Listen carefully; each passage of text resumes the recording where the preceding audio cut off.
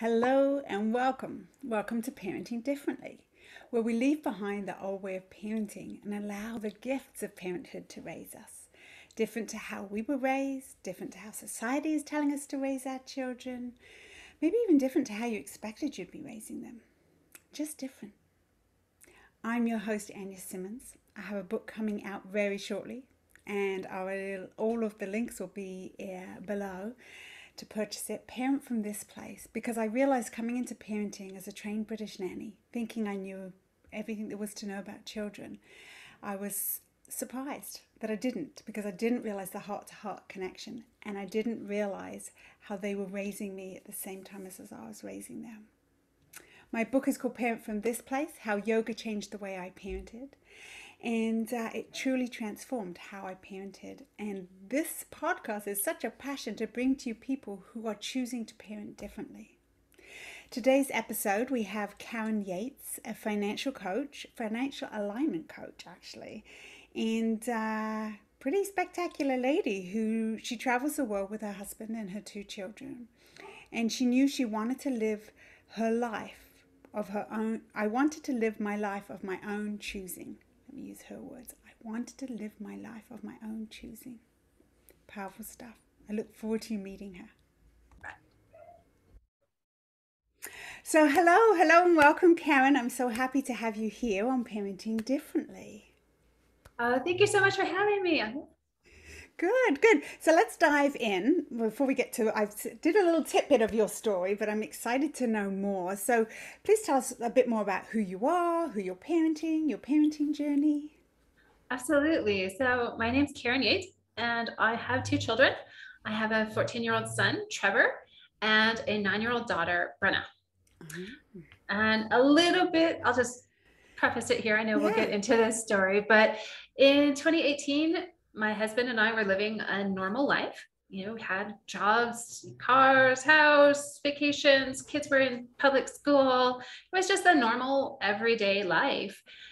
And unfortunately, we were at a very low point in our marriage. Mm-hmm.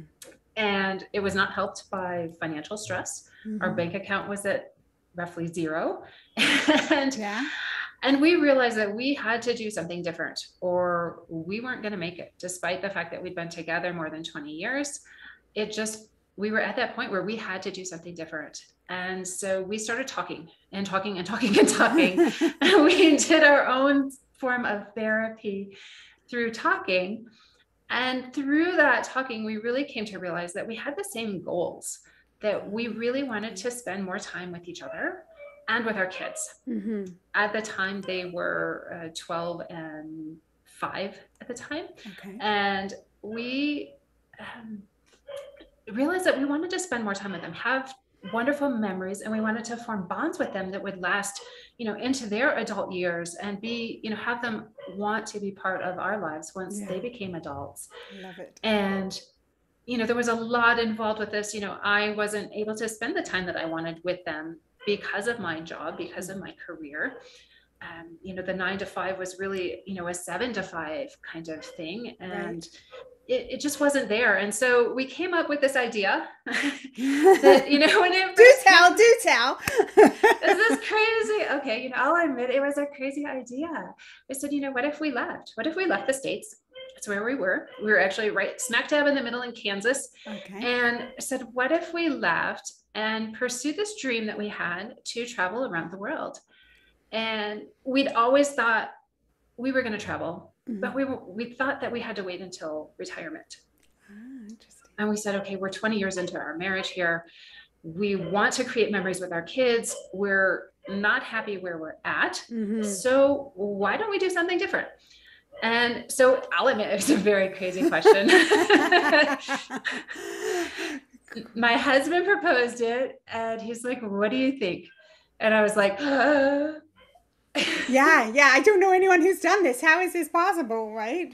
Exactly. And I had thoughts about, maybe ditching the house and getting in an RV and traveling around the US.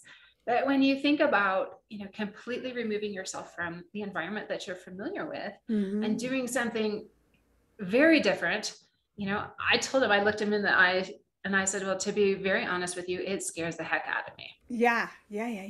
And he responded, well, it kind of scares me too. But the next day I went to work and I'm just thinking about it and thinking about it and thinking about it. And the whole day and the next day and the next day. And we just kept talking about it. And the more we started talking about it, the more I started thinking about it. Mm-hmm. The pros and the cons, I started weighing them. And I'm like, wow, there's a lot of really positive things about ditching this lifestyle that's not making us happy and creating one of our own. And how did you bring your kids, because they were a little smaller then, how was it? Just were they part of the discussion, or it was parents are deciding and this is, well, this is good for you? So that took some time, because we definitely didn't want to introduce this idea before we had a chance to talk about it. Makes sense. We don't want to put this, this beautiful prize up there and then say, yeah, we changed our mind. We don't really want to do that. I know you're looking forward to that, but yeah. And so we talked about it for several months before we really came to this place where we were both convinced that this was something that we wanted to do. Mm-hmm. Now, we still had a lot of things to figure out. How are we going to afford to do this? Right. The job that I had, I worked as a chemist. You can't do that remotely. Right. So okay. There's no remote possibility with that. True. So, okay, we have to come up with a way to make income, and there was just a lot of thinking that went involved with this, and talking from everything, like, how do we parent? How do we homeschool? Right. How do we, what are our expectations of this? So it wasn't just all the pros. Right. We definitely dove beaches. Beaches. That sounds like a good pro. Exactly. Oh my gosh. Well, it ended up being that way. We lived next to the beach for like 18 months and it was amazing. But yes, we definitely weighed the cons, like, okay, we have to homeschool. So we're going to be homeschooling while we're doing a business and living in a foreign country. And, all of these things came into play. So we let that percolate between the two of us for quite some time. Right. And it was probably about 3-4 months later where we had decided, this is something that we really feel passionate about. Right. We really feel that we want to do it. And so we approached our son first, being the older one. Mm-hmm. He was 12 at the time. Okay. So he was, he was not entirely on board at first. Right. He had moved several times with us. Across state lines and, different friends, different schools, all of the works. And at that point, when we told him, we had just moved about a year previously. Oh, okay. So now he's like, wait, I just settled in and now you're picking me up and we're going to move, like, where? Yeah. And you don't even really know where? Absolutely not. At that point, we didn't know. And so we just started talking about it with him more. Mm-hmm. And we kind of avoided bringing our daughter into it at that time because she was 6 at the time. And we're like, oh my gosh, like we don't want to like just bring this on her. And we were having conversations between the two of us about how do we kind of prep this for her to make this a positive for her.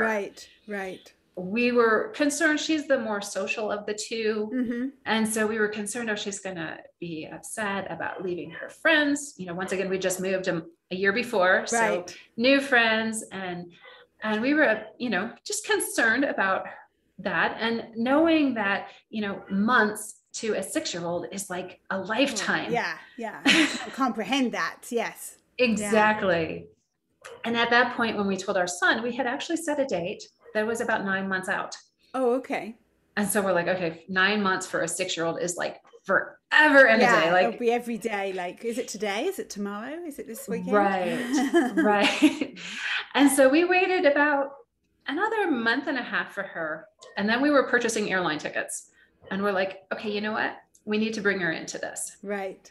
So we'd been kind of gently laying some groundwork. Mm-hmm. And we told her, and it was like she heard mom wasn't going to go to work every day. And she was like, let's go. Oh, fantastic. Wow. When did we leave? Yeah. Oh, so she sort of really helped reimburse your reason for doing this. Absolutely. She was like, wait, I get to spend more time with mom. Like, let's go now. Yeah. How much longer do you have to work, mom? Wow. Oh, that's something. That's really incredible. So what do you think you were, learning from your children about this?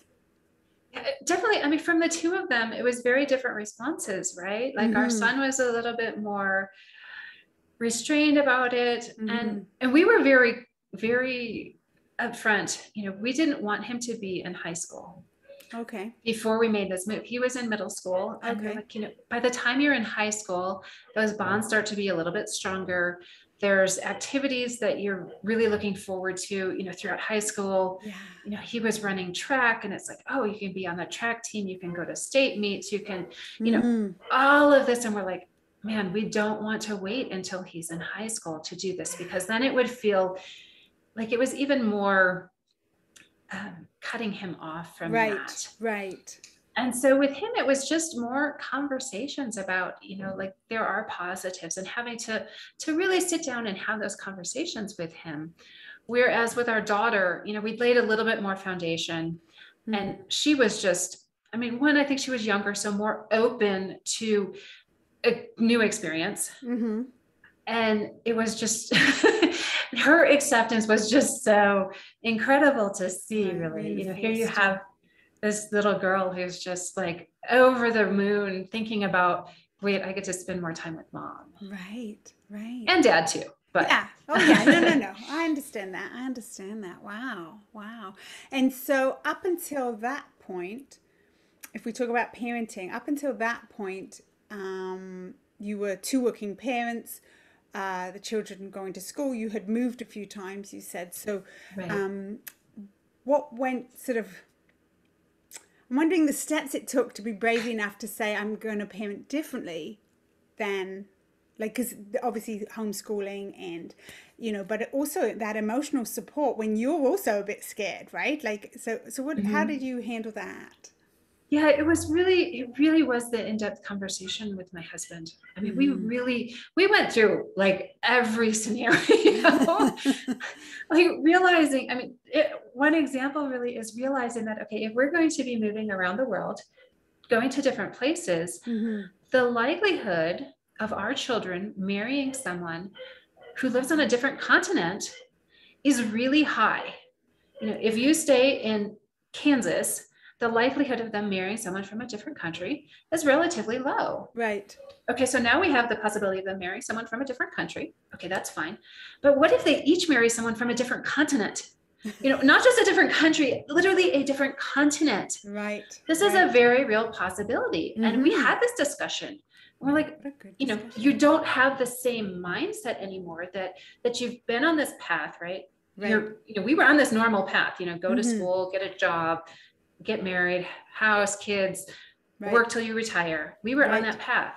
And what happens? The kids grow up and they get married and they have a house, and your grandparents eventually, and they're within, a flight, a couple hour flight, or, a few hours to drive. Sure.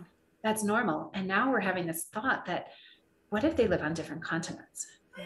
And we really explored that, because we're like, okay, that's very different. I love that you did really all the research possible to get yourself to the place of, although this is your dream, there's a dream in there for them to have that life too.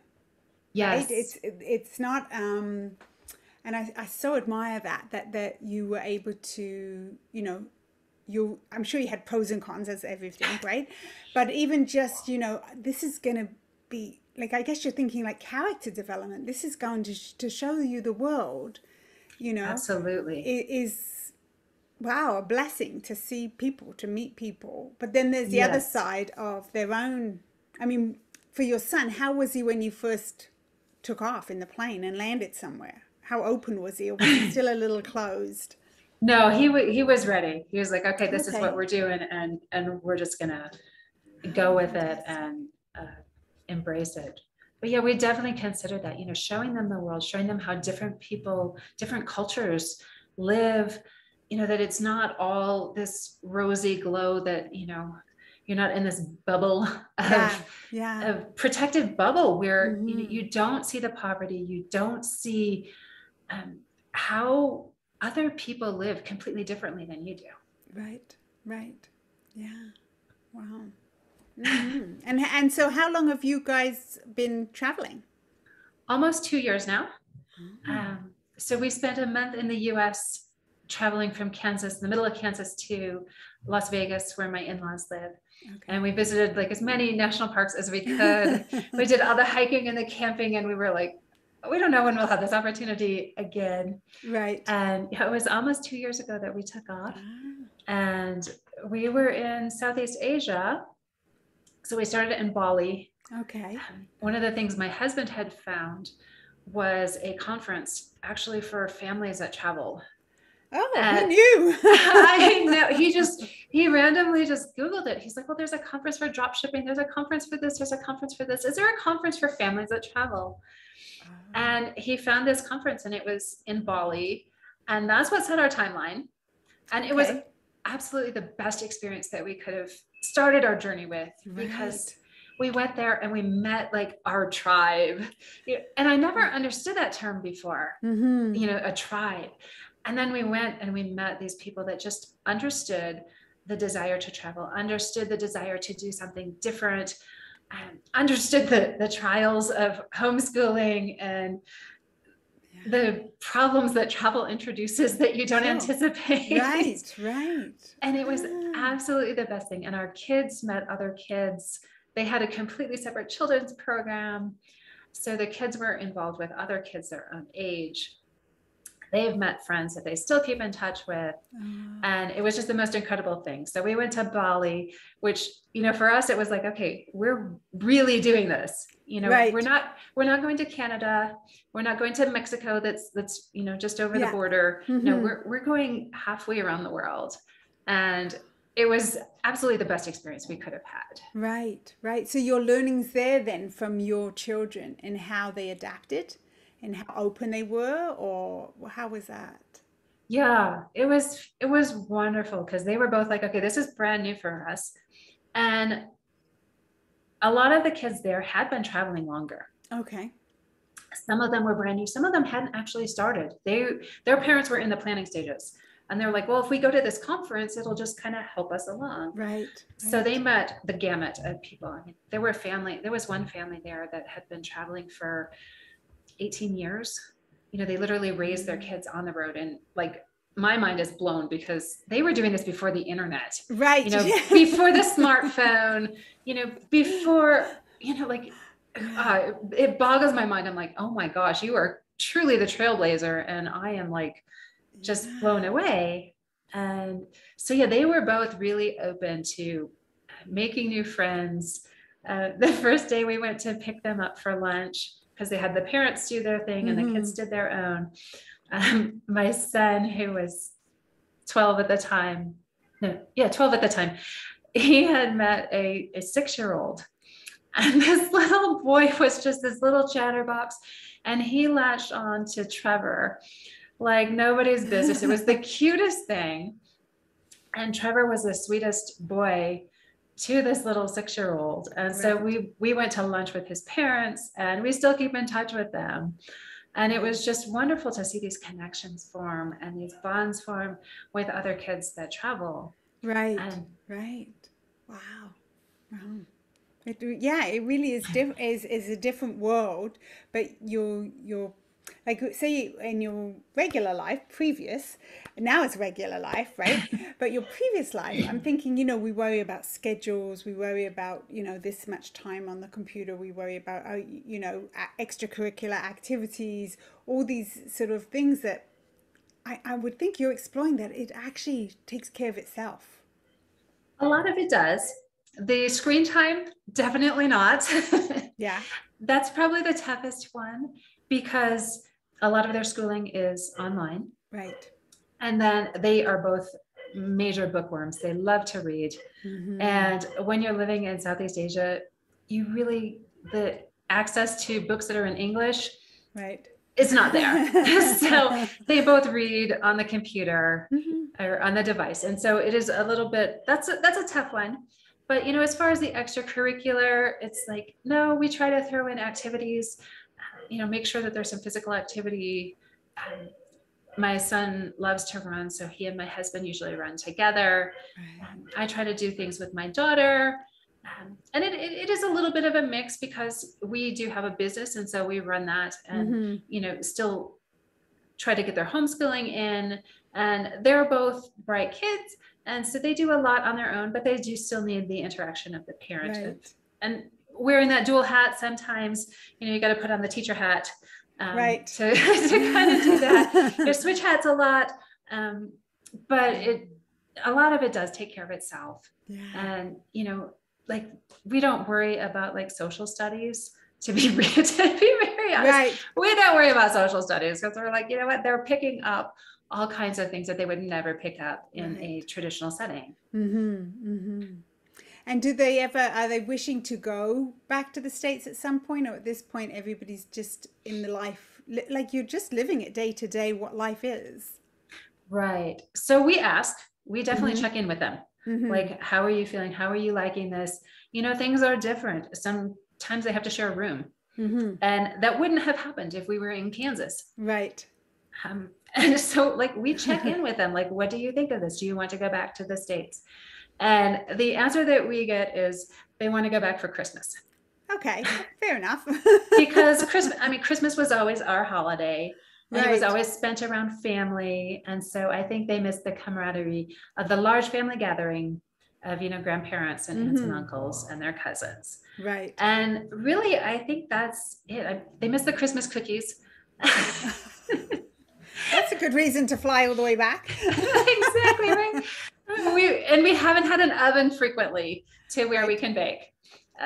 We did one time when we were in Hanoi in Vietnam. And so then it's like, okay, well, we don't have all of the appliances that we're used to, we don't have the mixer and we couldn't find baking powder to save our lives. Right. So it's like, okay, how do we make this work? And we made cookies and they were happy. Yeah. Oh, I love it.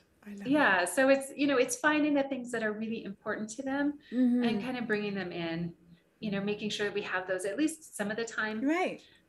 So the home baked cookies, one of the silly things for us is peanut butter. Like we're like all addicted to peanut butter. So, we'll go out of our way and we will pay the extra money to have imported peanut butter because there's some things that, yes. Some things are just like, yeah, you can't take them off the table. Right. I love it. That is so funny. So what do you think has been the hardest part for you in parenting a different way than how you were raised, both? Oh, definitely. I was raised, I was raised, it's very, normal, right? Things are in a box and here's the path. I think for me, one of the toughest things was the realization that I needed to change my own beliefs. So one of the things from my own upbringing is I knew probably before I ever started kindergarten, that I was going to go to college. That was a given. It was programmed in. It was there's no other way. Right. You knew the life plan. Exactly. And so when I had my children, that's my plan for them, right? This is the way you do it. Right. You go to, you get good grades, you get in a good college, you get good grades there, and you get a good job. And this is the plan. And even before we left, I realized that I can't have this plan for them anymore. And even the college plan, right? Like I went to college, I got a good grades, I got a good job from it. And I had to kind of change that thinking. I remember my husband asking me, he's like, what would you think if Trevor didn't go to college? And I was like, you have to accept something as very different from how you grew up. Yeah. And I remember thinking about it, I'm like, well, okay, he's supposed to go to college. And then I'm like, well, what is the purpose?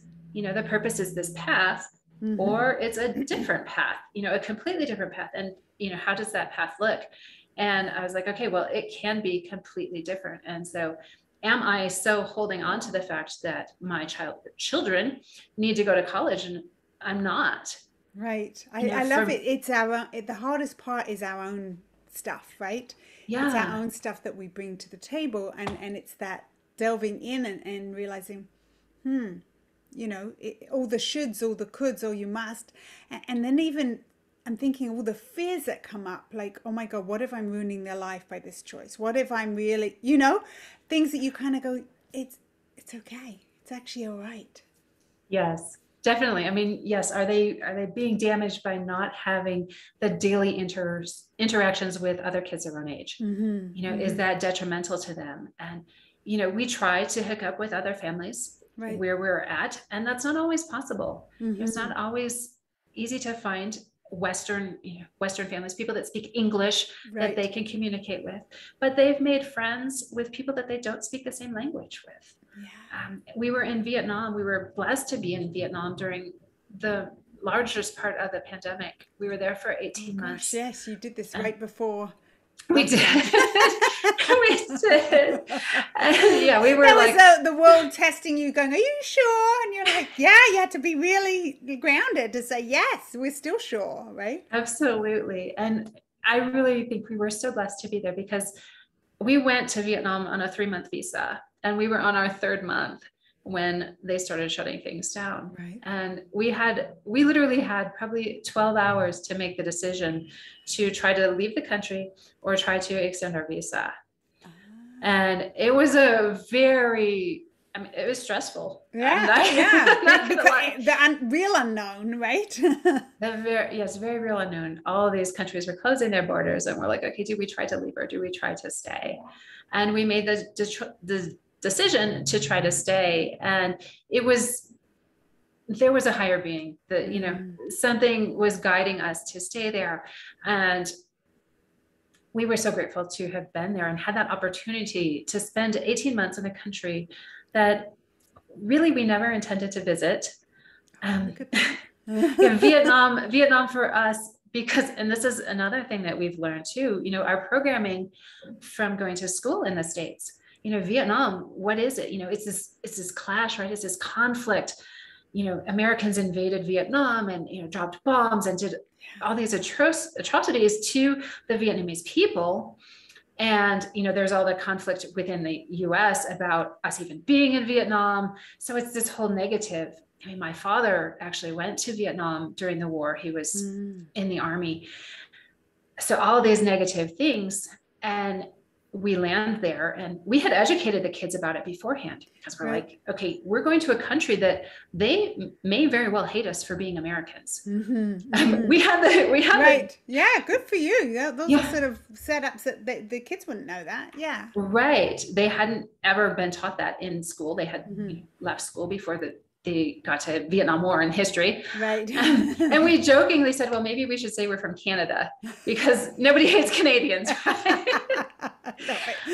But we went there and we said, you know what, we're Americans. And it was the most incredible thing. Honestly, it was eye-opening. People embraced us. Wow. They loved us. And we're like, we're confused. My husband, John, and I are just confused. And so we got to know some people well enough that we could have this conversation. And we're like, why don't you hate Americans? And the answer that we got was, oh my gosh, it's a completely different cultural mindset. Their response, every single one of them, that was in the past. And I didn't make those decisions. Those decisions were made by someone else. And that was in the past. And we look forward. And so we don't hate Americans. We don't blame them for dropping bombs. I mean, there's still craters there. They're still going around. Like, you're not allowed to walk in very remote areas because there's still unexploded ordnances from the Vietnam War, which they call the American War. Oh, interesting. Very interesting. Yeah. It makes sense, right? Yeah, absolutely. But it's something you wouldn't know. And so it was so heartwarming to hear this philosophy. And I was like, wow, it's so counter to the American philosophy that I grew up with, was that you always find blame. You blame someone else. There's Americans that still despise the Japanese for Pearl Harbor. That happened before most people were born. Most people that are alive now, it happened before that. And there are still people that hold that grudge against the Japanese. And here you have the Vietnamese people who, everyone was involved in this. They lost so many lives. and they embraced us like with open arms. I mean, strangers inviting us into their home, offering us food and drink and wanting to get to know us, take pictures with us. It was the most welcoming of cultures. The people were just phenomenal. Wow. And we never would have had that experience if we hadn't been there for that 18 months of time. So now knowing what you know, do you wish you did it earlier? Yes. Absolutely. It has been such a change, transformation for myself to realize that I didn't have to be on this path. Yeah. I didn't have to follow the same teachings that I learned from my parents. And I hold nothing against them. They did what they knew to be best. But I realized that, my life was so constrained because of it. And my children's lives were so constrained because of what I was imprinting on them. And so changing this to go into a more intentional life, intentionally choosing what's most important to us, scheduling those things, scheduling in a loose sense, into our day and living with that. It's been there's just so much more. Yeah. I quoted at the beginning before we were on, your quote about I wanted to live my life of my own choosing. Yeah. And I'm feeling from you too that is also what you want for your children, that they're allowed to live the life of their own choosing.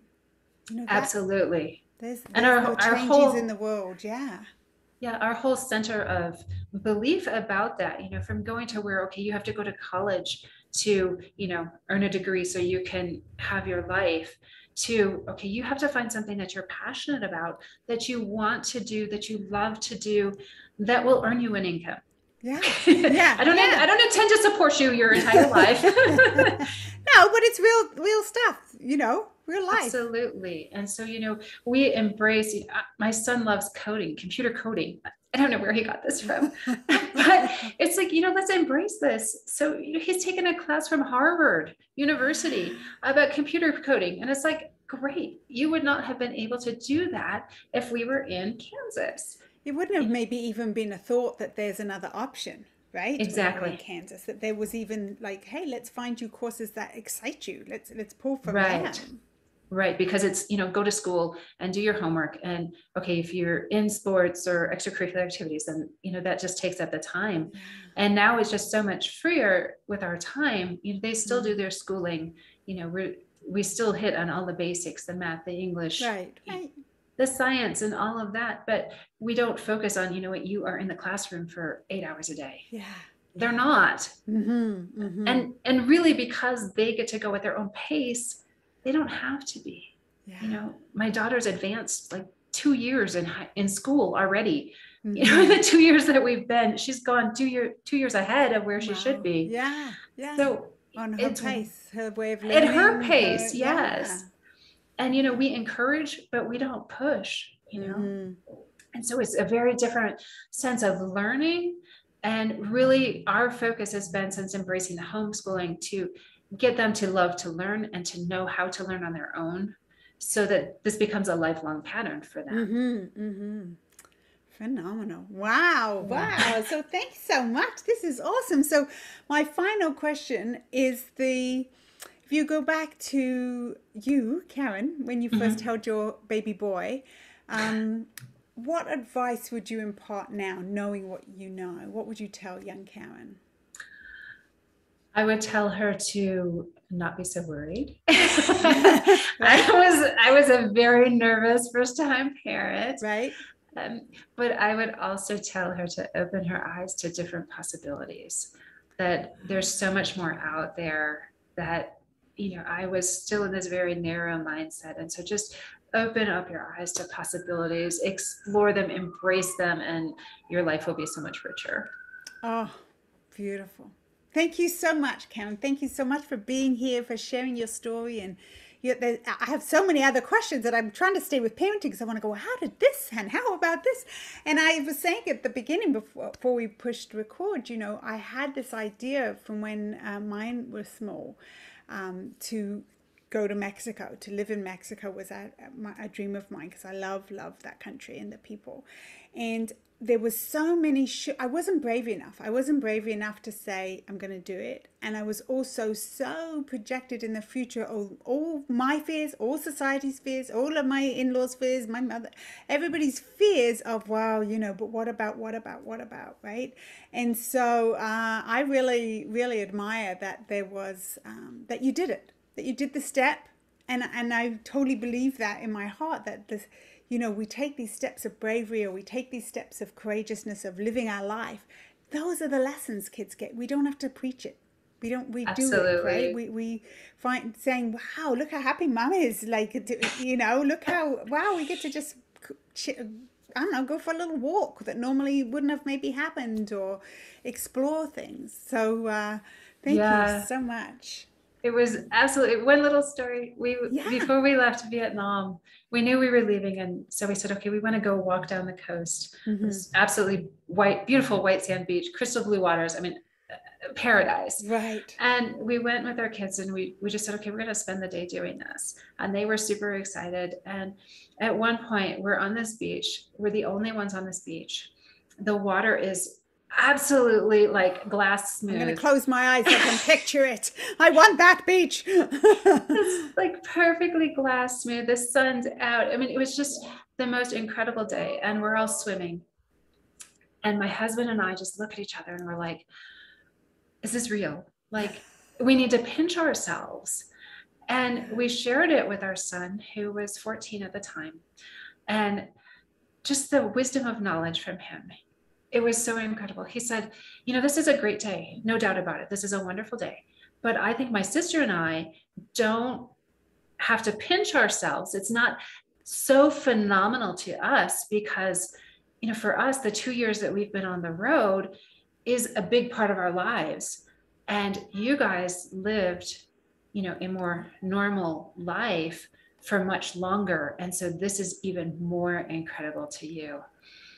And it just hit me so hard. I'm like, wow, you really get this. And he was, appreciative, acknowledging that, this is gorgeous. But he's like, this is our reality. This is the part of what we, this is, something we can appreciate every day, not on a vacation. Right. And it just made me blossom inside, because I'm like, yes, this is the right choice. Decision. Absolutely. Excellent. So thank you so much. It's been a real pleasure. And for our watchers and listeners, please subscribe. And all of Karen's information and ways you can reach her, and she's got some super exciting programs about how we can do that, how we can financially choose differently, right? Right, absolutely. That'll all be in the links below. And I look forward to following your journey, Karen. Thank you. Thank you so much for having me on, Anya.